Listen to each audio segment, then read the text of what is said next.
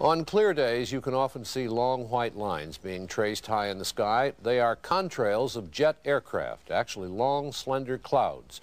Weathermen are finding them especially fascinating because a theory is being developed that those long white lines may be changing our weather for the better. Details from Roger O'Neill. The exhaust from jet engines, usually seen as long, thin trails of white clouds behind high-flying jet airplanes, may be a big reason why there are 30 fewer days of sunshine a year in the Midwest now than there were in 1900. The daily range between high and low temperatures has also narrowed. Weather researchers studying cloud cover in 10 Midwestern states found a sharp increase in cloudiness with the increase in commercial jet travel. Particularly in the main east-west jet corridor, there were even more clouds. A jet produces a contrail, or a cloud, because its exhaust consists primarily of water vapor.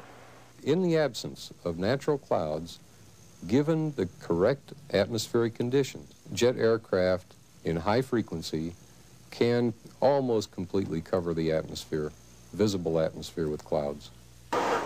Simonin says unlike most changes in the atmosphere caused by man, this one is beneficial. Clouds help farmers in the Midwest by blocking the sun. Temperature extremes can damage plants and speed up the evaporation of soil moisture. In the winter, city people benefit because clouds act as a blanket, preventing warm air from escaping into the atmosphere.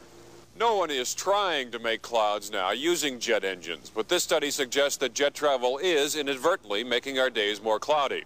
And someday, weather researchers may be able to use jets on purpose to change our weather. Roger O'Neill, NBC News, Champaign, Illinois.